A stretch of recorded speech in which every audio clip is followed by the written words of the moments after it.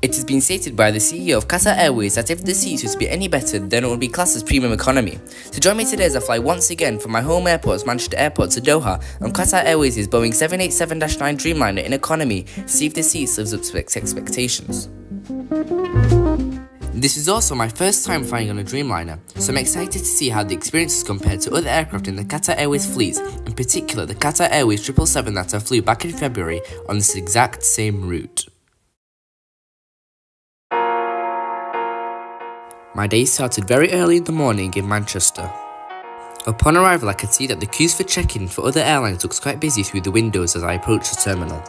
Lucky for me though, I had arrived a bit early and so I was the first in line for my check-in.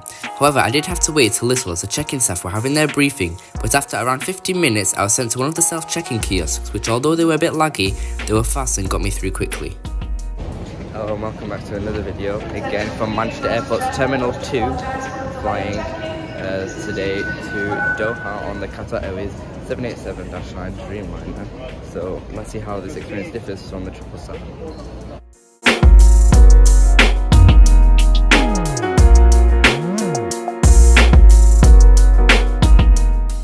As usual, when travelling through Manchester, I purchased Fast Track as security is known to be quite chaotic, especially during the summer season.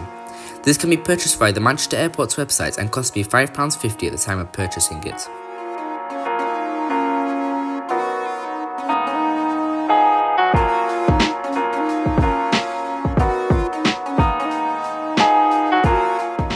Security was alright, not fast, not slow, even though I did get Fast Track. But the other queues are quite busy compared to the Fast Track, so is it worth it? Could be. After security I headed into duty free, which was really good in Manchester, providing a large variety of shops and restaurants. However, I made my way to one of the two lounges at the terminal, one being the 1903 lounge and the other being the Escape lounge, which I spent my time in.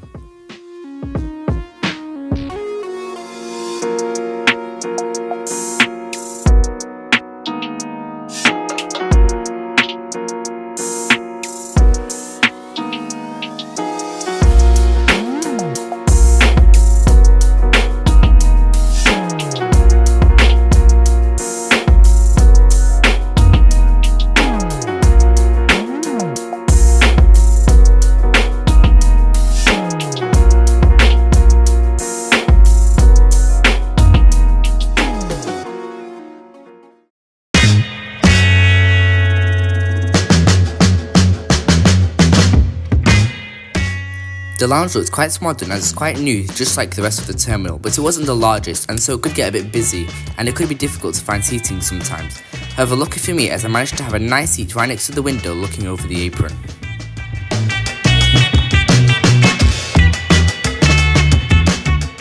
The staff were also really kind and were willing to help you if you needed anything.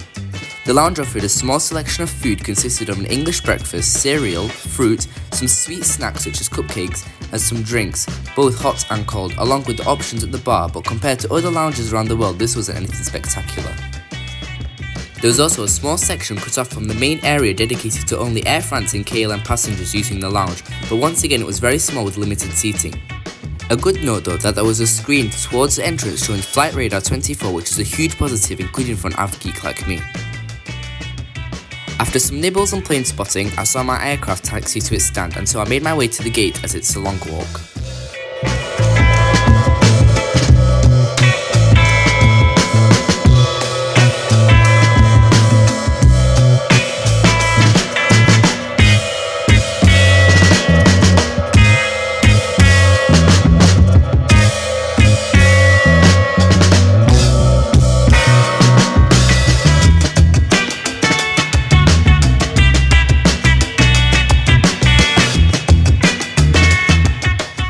I've heard many people getting annoyed about the long walking distances of the new Terminal 2, and you can sometimes find yourself walking about 10 to 15 minutes to your gate, and can get quite tiring, and there is no buggy service like other airports in the UK like London Heathrow and other airports around the world.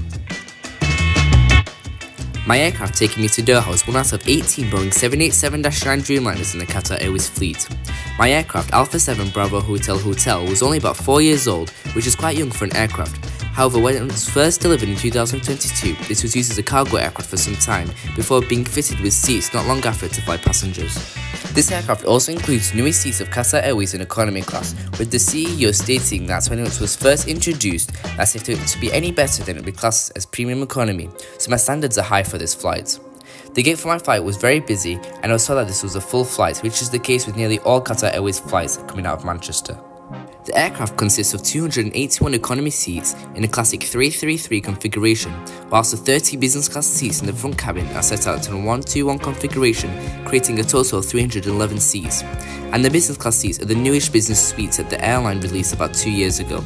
These suites were added into the aircraft to compensate for the award-winning Q suites, as the 787 was only inches too narrow for the Q suite to fit.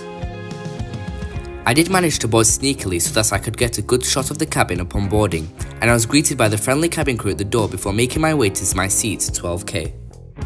Seats can be booked before your flight and can be either included in your ticket or else the prices can be really high, sometimes even costing up to £90 to book an extra legroom seat at the front. If you are a Qatar Airways Privileged Club member, you could earn 10% off seat selection, and Avios can also be used to pay. When I first stepped on board, I found the aisles much tighter than usual, making the aircraft feel a little cramped, but when I got into my seats, I realised how well designed the seats were. The seats were designed in a clever way so that they are wider towards the top, giving you more space and making the seat feel wider. There was a really generous amount of legroom of 31 inches and a really good recline along with a strong adjustable headrest, which was really helpful when sleeping. However, when the seat reclines, the main bottom part of the seat moves slightly forward in a cradle-like position but reduces the legroom. However, this is becoming more and more common with seats in economy. There was a large seats pocket with two smaller pockets, making it useful to store things during the flight. Above was a foldable tray table, and behind a card reader, which is rather unusual to find nowadays, and I'm not sure why it's there.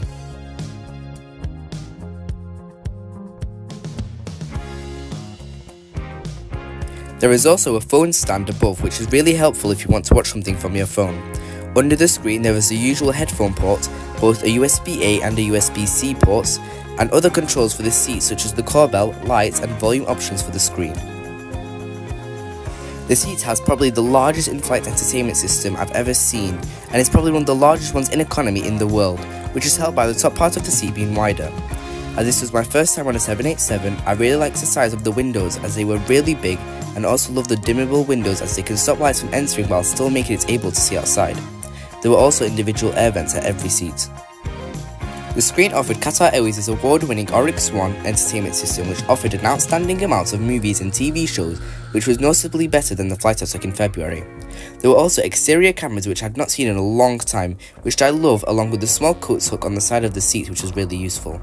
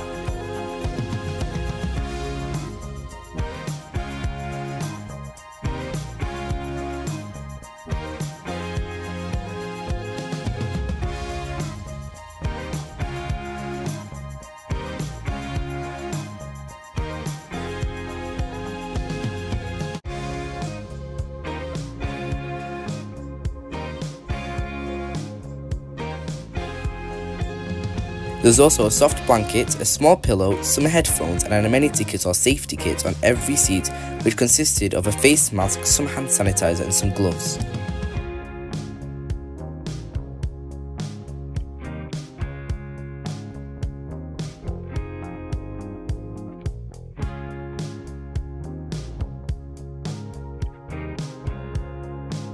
Before I knew it, we pushed back for Doha.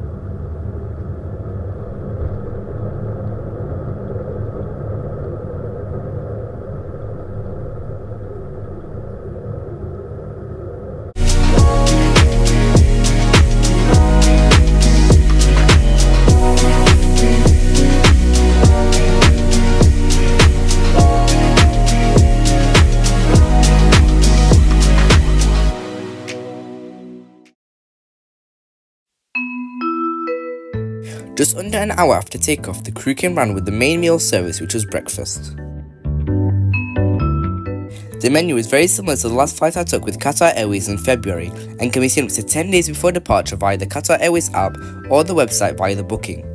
I opted for the waffles just like my last flight because I found them really tasty last time, whilst my auntie, who is fine with me today, opted for the egg omelette. I feel like the meal quality has gone a little downhill since I last flew them, as my waffles didn't taste as fresh and were a little bit soggy, but still tasted just as good. I did manage to have a taste of the egg omelette. Eggs on planes are usually quite rubbery, however this is quite moist and cooks perfectly. The sausage also tasted really good, however the potatoes let the meal down as they were really undercooked. The meals both came with sides of passion fruit yogurt, which didn't taste great, and a small but really fresh fruit salad. There was a large choice of drinks and a croissant which looks like it had been put through a vacuum cleaner, and although it tasted good with the strawberry jam, it had a lot of bits that went everywhere and made quite a mess.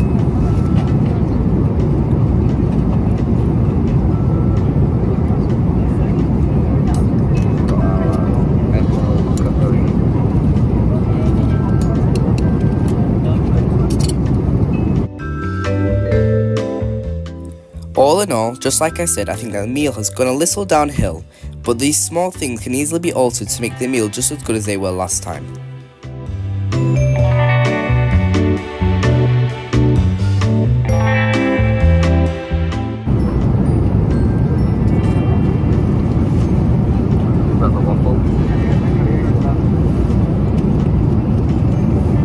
Tastes like a waffle. It is good, nice and sweet. For the rest of the flight, I relaxed somewhat on the IFE and found the aircraft to be very comfortable and quiet.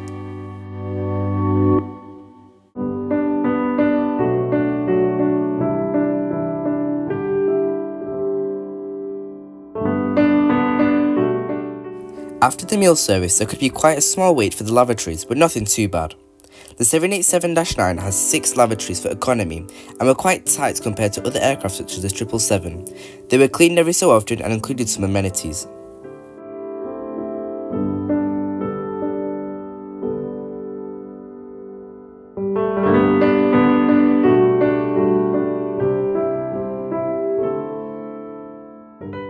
The crew on board were really friendly, with one of the crew even giving me a crew tag for my bag, and they were always really willing to help me with anything if I needed. But something that I found and saw and heard before is that the 787 isn't really crew friendly, with there only being one galley at the rear for economy, making the space to work relatively tight. This also reduces the time for the service to be delivered, as there also isn't a galley at the second door due to there being a small bar for business class. There was also Wi-Fi available to purchase on the flight at a price of $10 for the whole flight regardless of the length of the flight. However, Privileged Club members have 1 hour free Wi-Fi on all flights. The connection was also strong and fast.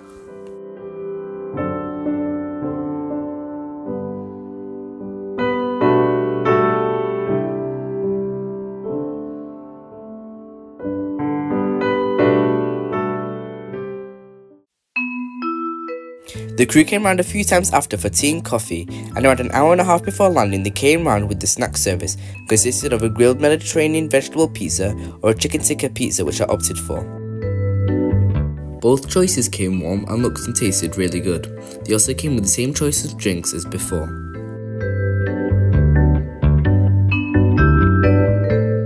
Before I knew it, we approached Doha towards late evening just before the sunset.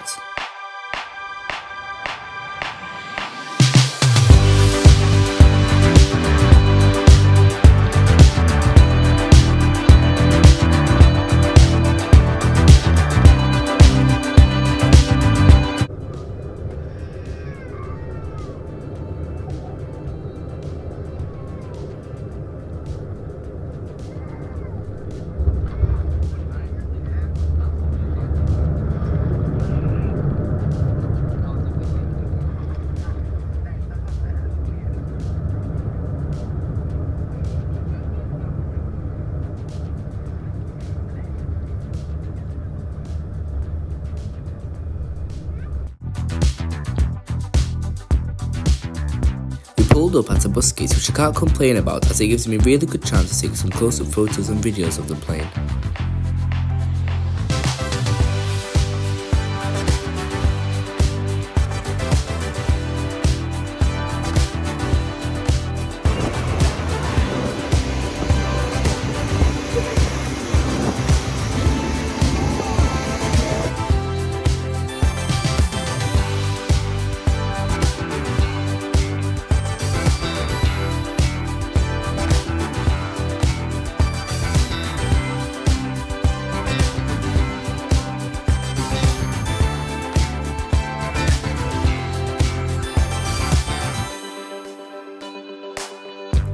The bus drops transiting passengers off first and only a few people were left. I would say probably around 90% of the people I saw on my flights were all transiting, which showed how big of a hub Doha is for connecting flights. As I wasn't transiting, I stayed on the bus and went straight to passport control.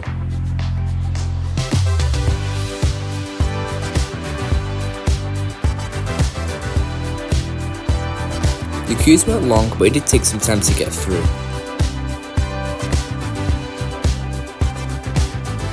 Altogether, I think that 787-9 is probably the best economy seats in the Qatar Airways fleet, and my experience would have been 10 out of 10, however there are a few small things that can be done to make the experience better. I feel like the prices to choose your own seats must be lowered because the prices are too high and are really unreasonable. It also must have been just a one-off, but the meals on board didn't taste as good as last time. With some small adjustments this can be made better. Before I end the video, don't forget to like and subscribe and also check out my Instagram, link is in the description.